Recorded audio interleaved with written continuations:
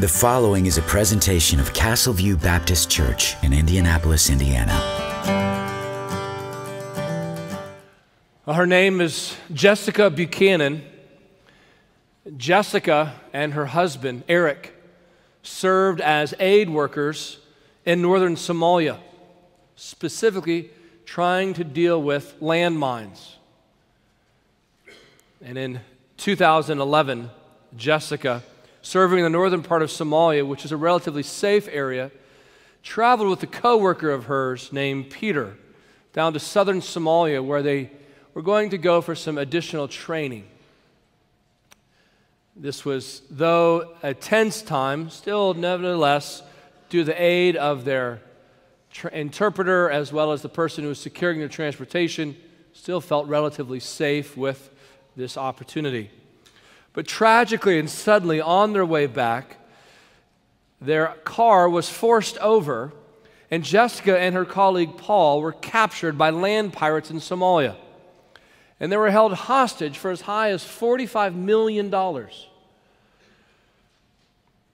Eric, unfortunately, her husband, received this call, learning of this from their agency, and then felt helpless as day after day, week after week, month after month went by. How emotionally difficult this was. How the mind, in one sense, tried to hold on to hope, and yet the flickering thoughts of what if, the tragic possibilities that were considered. Well, on the 93rd day of their captivity, in the middle of the night, when gunfire suddenly erupted, the blanket was pulled off of her face, and someone said to her in English, "We're the American military. We are here to save you. We're here to take you home. You're safe now." As the Navy SEALs had come and had secured her safety, rushed her out of there, and brought her to what would be eventual reunion with her husband. It seemed like an impossible situation during that time of captivity.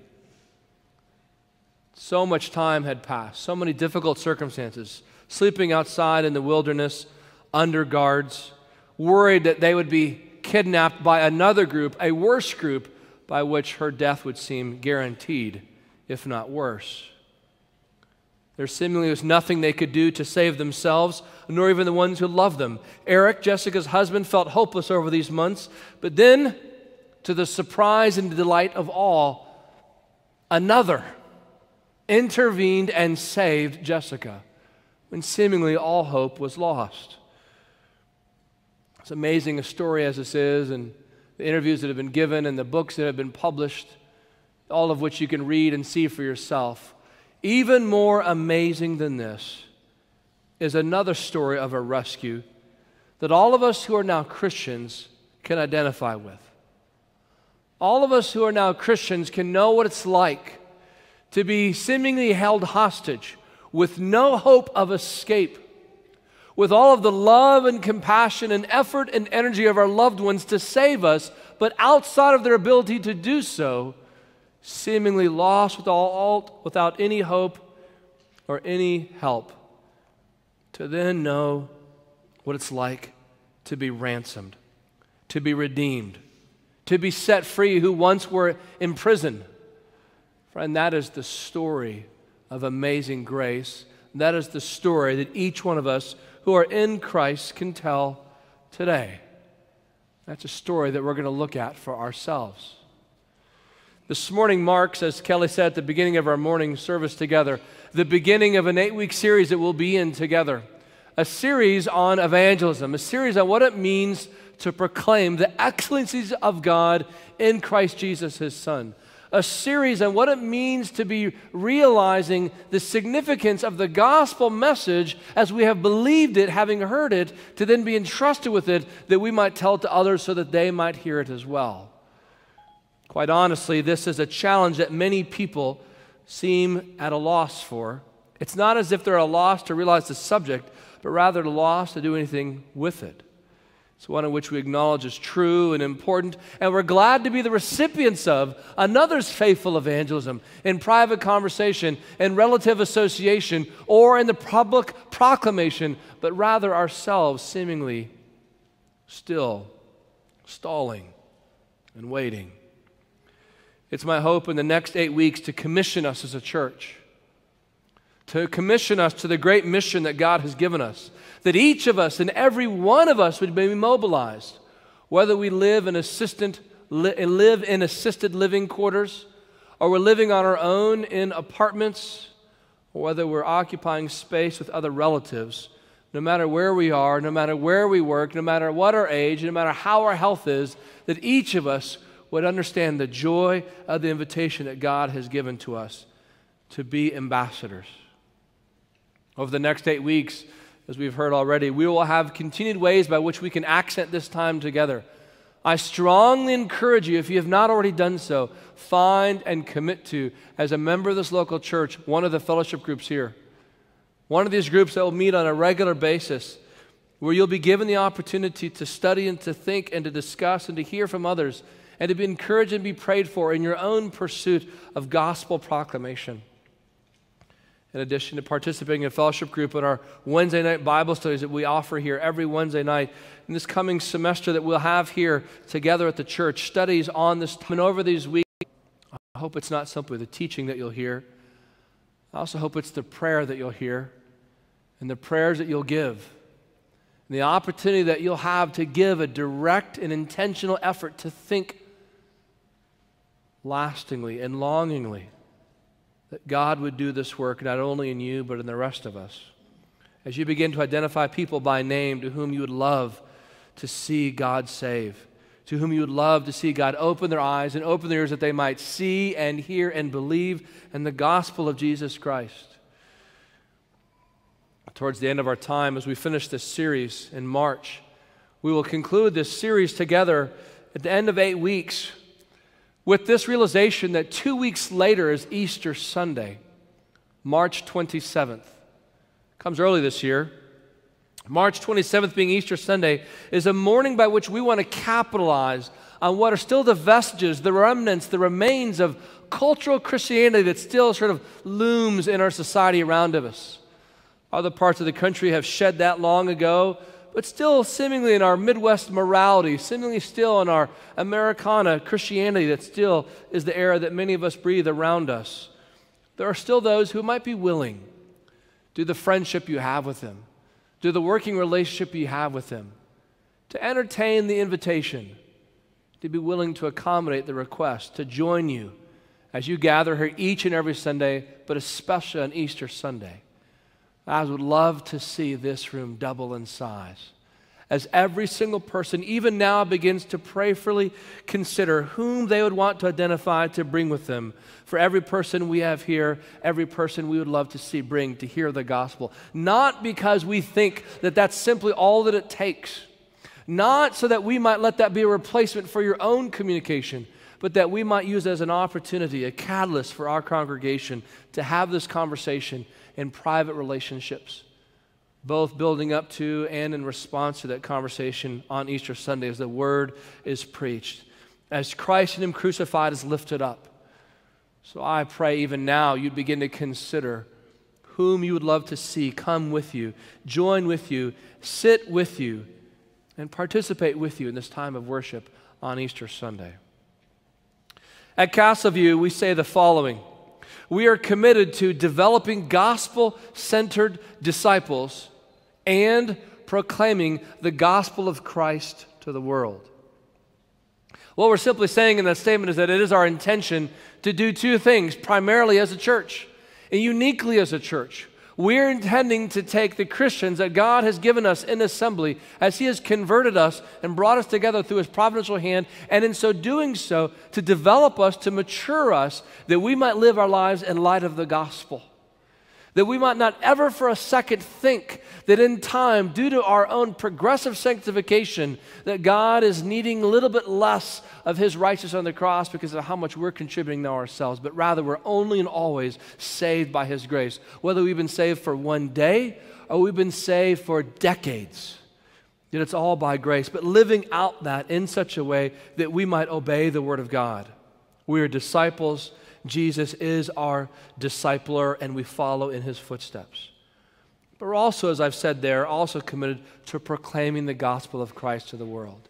If you think about it, local churches who have been around for any length of time, who have any kind of size to them, inevitably in time begin to build themselves around different ministries. They begin to have children's ministries. They begin to have youth ministries. They have music ministries. They get involved in Bible studies for men and women. They do all kinds of activities, and they build buildings, and they pay utilities, and they think of programs, and they print brochures, and they have events, and they have conferences, and they give out books, and they offer lessons, and all of this is happening in such a way that in time, over time, there's just too much that any one person could participate in. But seemingly, if due to the personality of the people involved or those who are giving leadership or the particular idea, how that connects your area of interest, you seemingly as a Christian can be involved in an endless treadmill of Christian activity that seemingly is good and right and a manifestation of what is prescribed and given in the Word of God. But in time, there comes a problem for every local church. It's what's referred to organizationally as mission drift. It's when you started out with one purpose, with one intent, but over time you begin to forget that, as in time everything begins to crowd into that. So that eventually you're doing things because it's seemingly the right thing to do, but over so much time you forget, why was I even doing this to begin with? That's why we make the statements that I've just referenced there. We make these statements to remind us, why are we here? Even this morning, why are you sitting here? What are you hoping to accomplish? What brought you into this room this morning?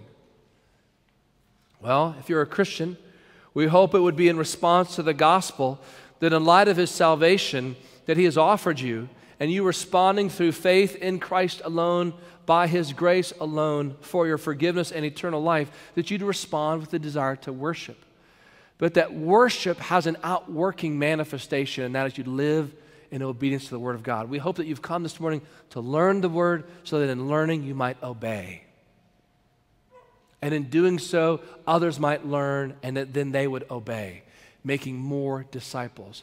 And a part of that obedience is so that you and I would learn repeatedly and increasingly and faithfully how to proclaim the gospel of Christ. How to do that. Not simply the mechanics or the methods, but rather the very message itself. Over the next 8 weeks, we'll stare at that and study that and think about that. But this morning, we begin, if you will, at ground zero, taking a look at Luke chapter 19. Luke chapter 19 is our text, starting in verse 1 to give the context, though our verse for this morning and our purposes will be in verse 10. Luke chapter 19. For those of you who are not familiar with the Scriptures, maybe don't even have a copy of yourselves, want to just make you aware that we do have Bibles for free in the lobby at the Welcome Center as you walk out to the right, and an accurate and readable translation. Feel free this morning to listen on as I read this copy to you. Luke chapter 19. For those of you not familiar with the story of Luke, it's written by a Gentile, a non-Jewish person who was a physician who wanted to study the claims of Christ, wanted to look into these claims that were being made about him.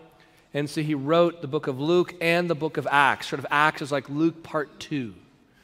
And here we have in the book of Luke the ministry of Jesus as Luke records it.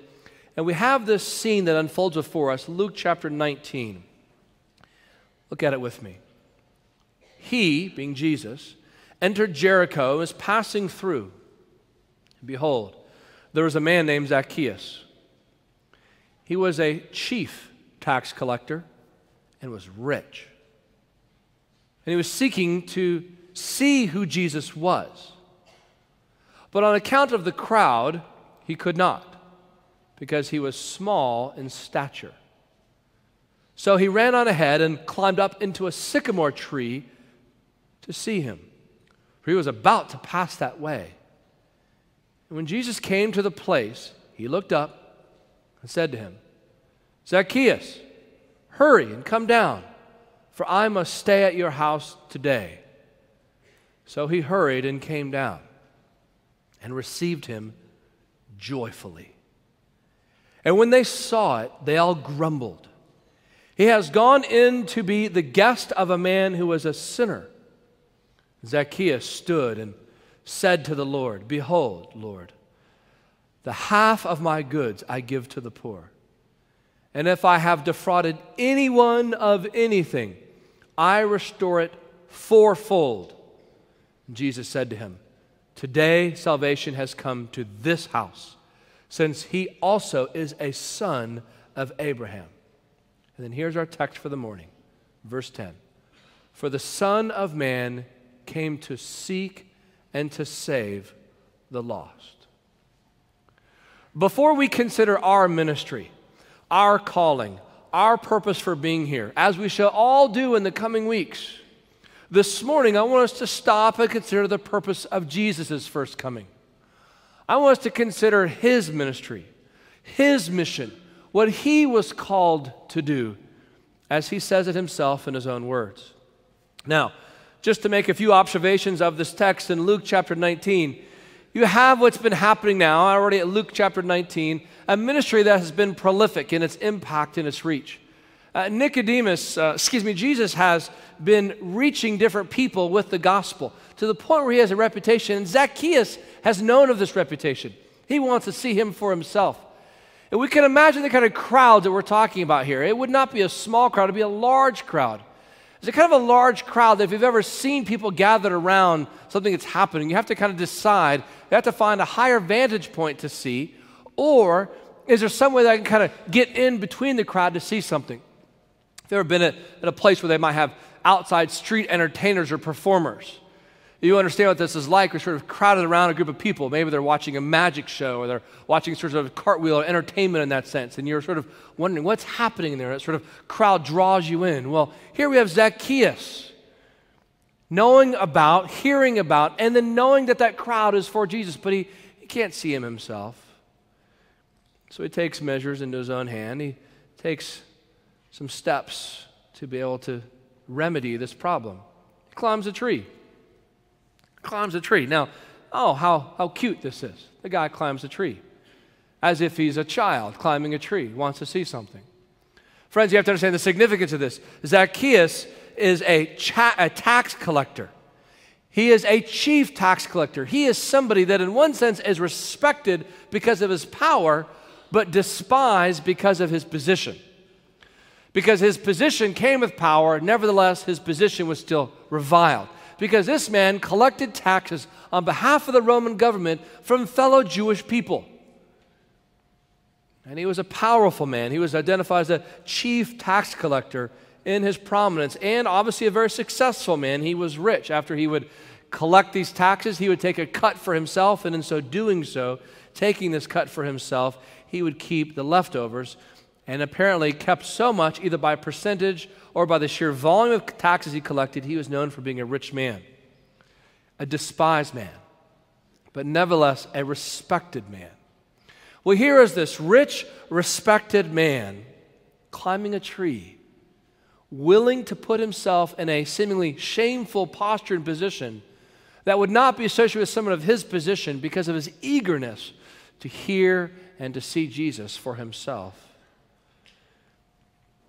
Well, what happens next is nothing less than divine in its orchestration and providence. Verse 5, Jesus came to that place, looked up and said to him, "Zacchaeus, hurry and come down.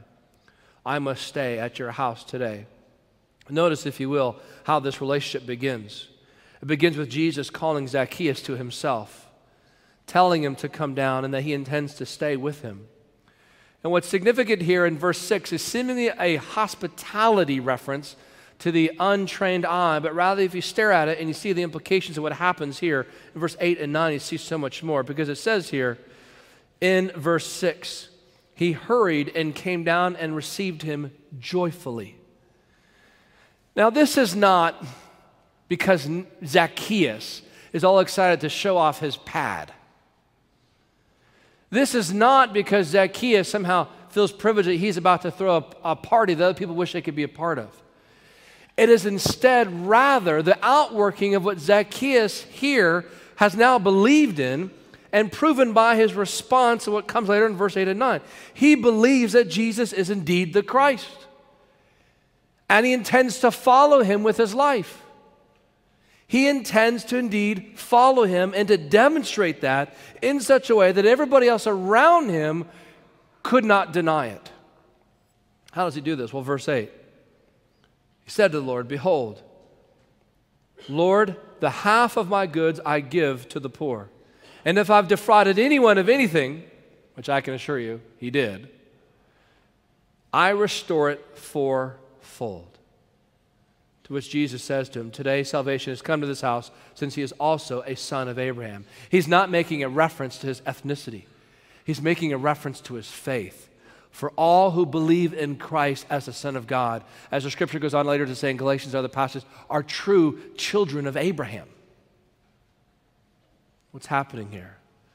What's happening is that you have a sinner who is despised by society, who has built his fortune on the backs of others, willing to give any and all of it up for Christ, willing to put himself in a position of shame and dishonor, willing to be reviled by others because it did not matter if indeed he could be accepted by Christ. And he was. "Hurry and come down," Jesus says to him. And what does he respond? Responds with receiving him joyfully. But I want you to see the contrast. This passage would be remarkably amazing and sweet if it was not for the killjoys in verse 7. "And when they saw it, they all grumbled, because he has gone in to be the guest of a man who is a sinner." Now, this one verse is actually setting up what we're going to look at in verse 10.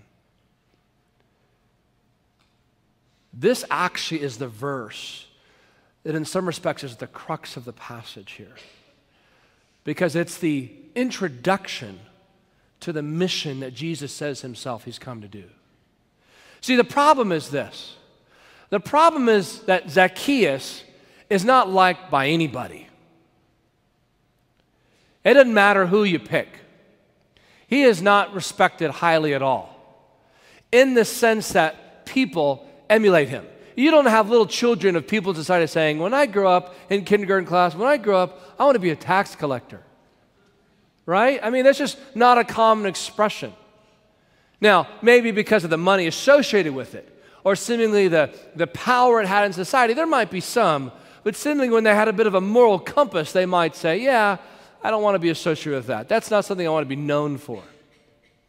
Like someone growing up today say, "When I grow up, I want to be a thug. I want to be a gangster." There might be somebody who in difficult communities might see it as a place of power or with wealth, but if they have any sense of moral compass and reference, it's not something they want to emulate or to follow. Here is a man who is seemingly despised in society, rejected undeniably by all moral reference points, known as sinner. Not simply by God's standards, by our standards.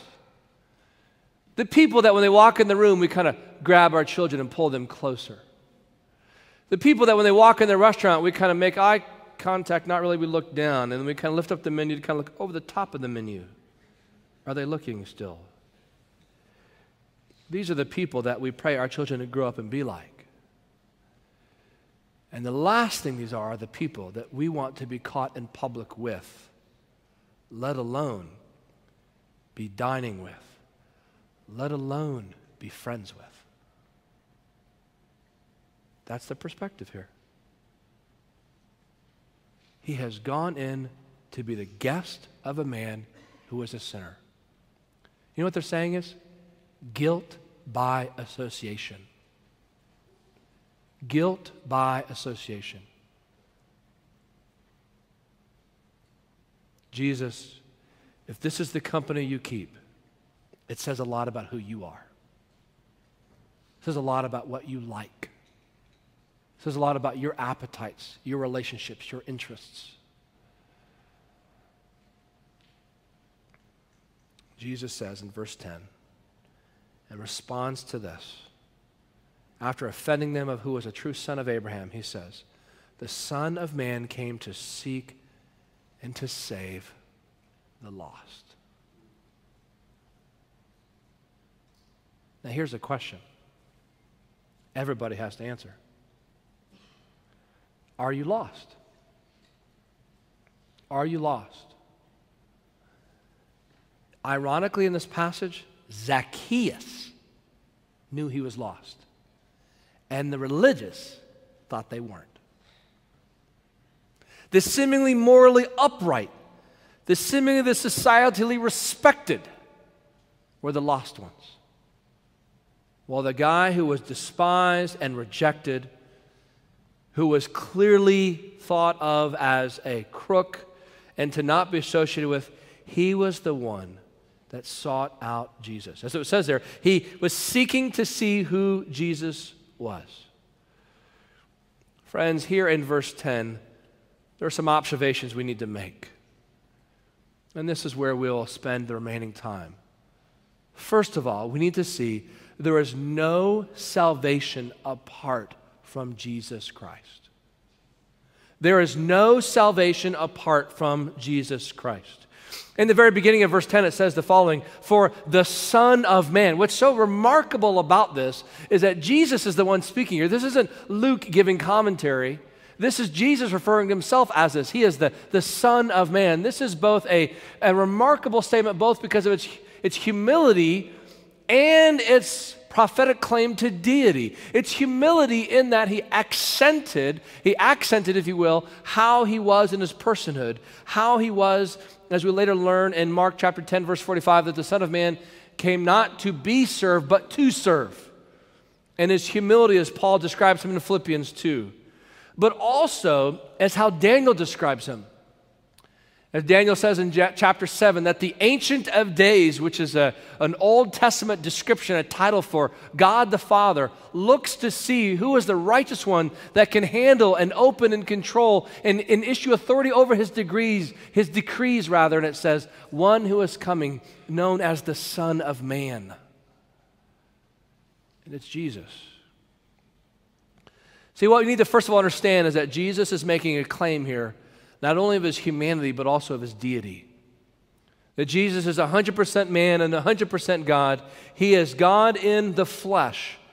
There is no salvation apart from the recognition of who Jesus of Nazareth is. Some of you perhaps are here today, maybe even having been here at times before, maybe even been raised in a church such as this one, and you believe Jesus is to be admired, to be respected, to be appreciated, and in many respects, as much as possible, to be emulated. His compassion is remarkable. His wisdom is head-turning. His patience is worth writing about. But you cough on, you trip on going so far as to actually recognize that he is God himself in human form. Without the recognition of Jesus' deity, there is no true salvation. There can be no pardon, no escape, no rescue, no ransom, apart from, first of all, recognizing who God is in his Son. John chapter 6. There's a remarkable story. You don't need to turn there, but I'll just read it to you. In John chapter 6, it's kind of a sad story and an encouraging story at the same time. It says in verse 66, after this, many of his disciples, referring to Jesus, turned back and no longer walked with him. That big crowd that Jesus is known for started to thin out. Verse 67, so Jesus said to the 12, do you want to go away as well? John chapter 6, verse 68, Simon Peter answered him, Lord, to whom shall we go? Where do we go? That's a question we all have to answer for ourselves. Where do you go? Where do you go when you come to the end of yourselves?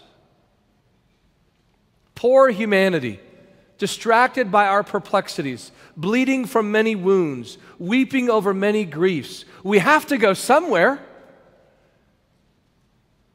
When your body is sick, you go to the hospital. When your soul is sick, where do you go? Where do you go? Where does your groaning and your longing take you? To whom do you turn? The rest of the passage in verse 68 of John chapter 6, Peter says the following to Jesus: you have the words of eternal life, and we have believed. We know who you are, we know what you're saying, and we have believed, and have come to know that you are the Holy One of God. Peter is saying, there is no hope, there is no redemption, there is no salvation apart from Jesus Christ. You see, what I want us to understand here in John chapter 6 and in Luke chapter 19 is that there is a condition that everybody has to first of all identify that's true about themselves, and that we might even have to help them in that conversation to identify about themselves, and that is that they are longing, they are groaning, they are hurting, they are waiting for something more. We're looking for redemption, for rescue. The narrative plot of some future hope, of some eternal life, whether it be in our fictitious movies or books we read, whether it's the stories we tell, the characters we create, we're looking for something more than what we currently have, because what we have is not enough.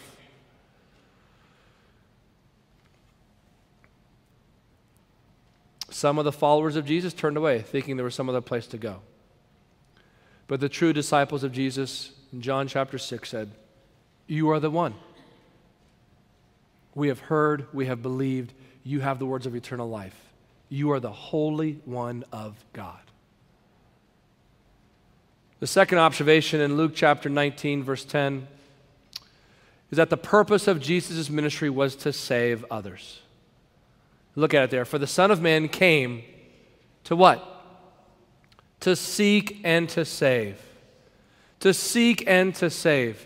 What's remarkable about this is the reminder of who was responsible for salvation. It's not man, it's God. God has, from the very beginning of time, from his initial act of creation to his promise of redemption, to his orchestration of history, to the revelation of his Son, to the sacrifice and death and resurrection of his Son, to the promised return of him, to the preservation of his word, has always and forever been about initiating and accomplishing redemption. That what he pledged to happen in eternity past, he would bring to completion. It's worth reading in Ephesians chapter 1, verse 3. Paul describes this grand work of salvation. He says, blessed be the God and Father of our Lord Jesus Christ, who has blessed us in Christ with every spiritual blessing in the heavenly places, even as he chose us in him before the foundation of the world, that we should be holy and blameless before him. In love, he predestined us for adoption as sons through Jesus Christ, according to the purpose of his will, to the praise of his glorious grace, with which he has blessed us in the beloved. In him we have redemption through his blood, the forgiveness of our trespasses, according to the riches of his grace, which he lavished on us in all wisdom and insight, making known to us the mystery of his will, according to his purpose, which he set forth in Christ as a plan for the fullness of time, to unite all things in him, things in heaven and things on earth. In him we have obtained an inheritance, having been predestined according to the purpose of him who works all things according to the counsel of his will, so that we who are the first to hope in Christ might be to the praise of his glory. What you're reading here in verse 10 is the promise that was already made in Ephesians 1, as it's talked about, is now being kept here in Luke chapter 19. For every promise made by God is a promise kept by God. God the Father commissioning God the Son.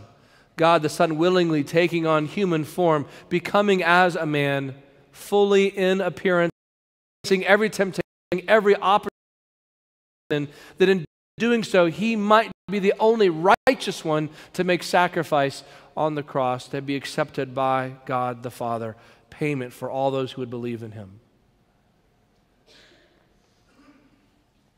What's remarkable about this is that Jesus is simply saying what he already did earlier, right? With Zacchaeus. Jesus came to the place, he looked up, he said to him, Zacchaeus, hurry and come down.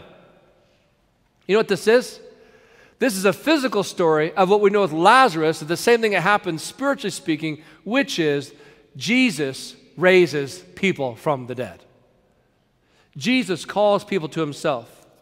Later on in Ephesians chapter 2, that very passage we read earlier in chapter 1, Ephesians chapter 2, describing our condition and how we were found in our natural disposition and how we interacted and thought accordingly and who it is we worshiped. It describes us as the following. It says, you were dead in the trespasses and sins in which you once walked, following the course of this world, following the prince of the power of the air, the spirit that is now at work in the sons of disobedience. Verse 4, but God, being rich in mercy, because of the great love with which he loved us, even passes, made us alive together with Christ. For by grace you have been saved. See, the purpose of Jesus' ministry was not first and foremost to eradicate poverty, to provide political reform, to provide sanitation, to give a chance for illiteracy to be eradicated. Jesus' ministry was about seeking and saving all those who realize they need a Savior. Only sinners need Saviors. And all of you who are here today who are Christians have realized that. You could not save yourself. It didn't matter what you've accomplished, what you've done, what you've tried. It's all been a futile, vain attempt of what only Christ can provide for you. Salvation. Jesus in his mercy does not wait for us to seek him. He comes after us. He finds us in the muck and the mire. He finds us in the trenches of our circumstances, in the loneliness of our hearts, in the difficulty of our relationships, and the emptiness of our accomplishments. And he speaks out to us from his word and calls us to himself. He is seeking and he is saving. Third observation we make here is that Jesus' salvation is for sinners. There's no salvation apart from Jesus Christ. The purpose of Jesus' ministry was to save others, and Jesus' salvation is only for sinners. That's what it says here. He came to save the lost. Some of you right now listening to the sound of my voice are not Christians, and the fundamental reason why is because you don't think you need saving. And until that changes in your understanding and your reference point of yourself, then I mean to say this kindly to you, but very matter-of-factly, there is no hope for you. Why? Because only at the point by which you realize you need salvation is then salvation offered to you. The grace of God. Reminded in Luke chapter 5, Jesus says, those who are well have no need of a physician, but those who are sick. I have not come to call the righteous, but sinners to repentance. See, the reason why this message is so important for non-Christians and for Christians is because the non-Christian needs to hear how Jesus is extending himself towards you no matter how you have lived and no matter who you are. Because perhaps for a number of you, you might be thinking, oh, you don't realize what I've done.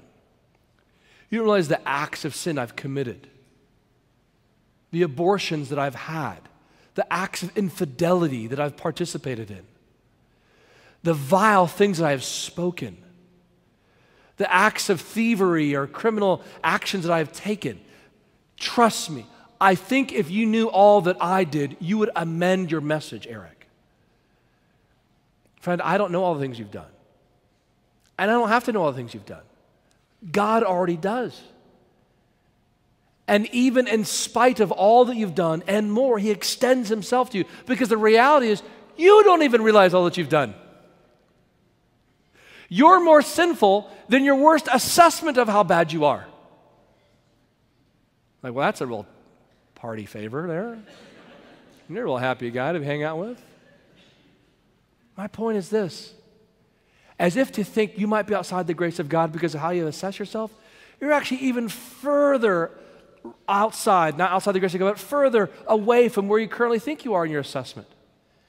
And in the farthest reaches of that assessment, God's arm is long, the scripture says, and he reaches to you to pull you to himself to save you. What is undeniable, you cannot save yourself. No more than Jessica could set herself free from her slavery in the middle of the wilderness of Somalia. Could you save yourself? Nor could your loved ones save you, but God reaches towards you in his mercy. Now for the Christians, which a majority of people sitting in this room are Christians. You say, well, this sort of an evangelistic talk, good for you, Eric. You tell those people, they need to hear this too. This is good. I remember when I heard this talk for the first time. Friends, you understand as a Christian, you need to realize something. This is your testimony. You're not just listening to the conversations of someone else. This is your testimony. Jesus came to seek and to save the lost, sinners. No matter how well you thought of yourself, there came a point in which you had to repent of your sins and put your faith in Christ, and only that faith. And even that was a gift. What does this do? Oh, as we've said before, we say again, this story of the gospel is just an automatic injection of humility into how a Christian assesses themselves. And it's an automatic heart softener for how maybe you've been treating others as well. Christian and non-Christian. There's no place for self-righteousness among Christians. There's no place for judging others. Not in light of what you see here in the mission of Jesus. Let me realize, without this verse, and this verse is simply a summary of other verses, and really the summary of the scriptures, that this is sort of the grand climax of all that the revelation of God's been pointing to. Without this, there is no hope. But because of this, you now have hope, and the question is, will you maintain the reality of that in light of the conversion that God has given to you? And offer that towards others. Only those who are sick. Only those who are sinners. I think, unfortunately, we're nervous around sin. And probably rightly so in some respect, because we have a sobering awareness of it and its lure towards us. We therefore want to shy away from it, lest we might be tempted to fall into it. This is certainly the driving, or one of the driving motives behind a lot of parenting that happens with children, trying to preserve them from sin and its effects. But somewhere along the way, there comes a problem that creeps into our belief. And it's what we read earlier in Luke chapter 19, verse 7. People grumbling because Jesus has gone in to be the guest of a man who is a sinner. I'm not saying that this is a proof text for you to find the worst people in your life and go after them. But perhaps for some of you, this is an opportunity to assess, are there been people that you have been skirting around, that you have been bypassing, and maybe even worse, that you have been judging, but you've never stopped and actually prayed for them and desired to reach out to them and realize that maybe God was putting you in their life for a reason because of Jesus Christ? You see, I want to be clear in what I'm saying and what I'm not saying in this text. You're not doing the saving. This is not your mission in the sense that you are called to seek and to save the lost. You're not a mini Jesus. You're not offering salvation from yourself, but you are an ambassador. You are a proclaimer. You are a testifier as somebody who understands firsthand what it means to know the kindness and mercy of God, who can make that assessment of yourself and offer that same hope towards others. So we think of it again. The Son of Man came to seek and to save the lost. And all of God's people said, amen. And all of those who are not God's people are saying, you mean me? And God is saying, yes, even you. All those who are lost, Jesus offers salvation to. We've talked about Jesus' mission. Next week, we're going to talk about our mission, your mission. We know why Jesus came, but the question is, what about you? Why does God have you still here if you are now a Christian? Next week, we'll begin to unpack that. Let's pray. This has been a presentation of Castle View Baptist Church in Indianapolis, Indiana. For more information about our church or our senior pastor, Eric Bancroft, please click on the link below or visit castleview.org.